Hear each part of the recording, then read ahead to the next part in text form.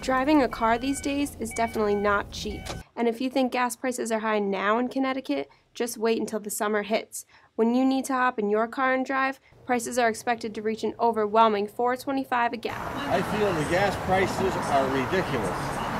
If they could drop the gas price down to maybe $2.50 a gallon, people would have money to spend on other things and the economy would pick up. And the guys like me that go to work every day, it's over $100 a week in gas.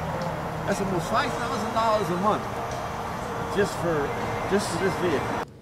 Senator Suzio is taking a stand and creating a plan to lower the tax that adds about 25 cents onto each gallon of gas you buy. With the new tax, Connecticut residents could see their gas prices significantly lower in future months.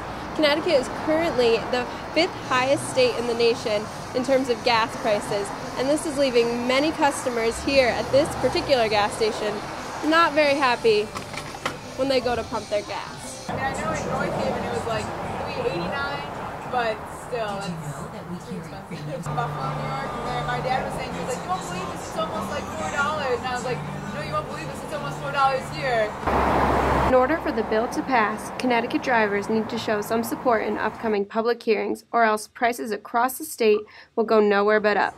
This is Jill Talbot for Journalism 291.